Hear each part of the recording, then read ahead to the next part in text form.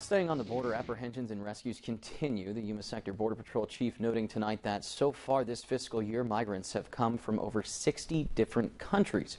While the map you're about to see shows you the length of the journey some will travel to get into the United States, Border Patrol Chief Chris Clem highlighting the top 10 countries with the most apprehensions. Topping the list is Brazil with over 20,000 migrant apprehensions this fiscal year.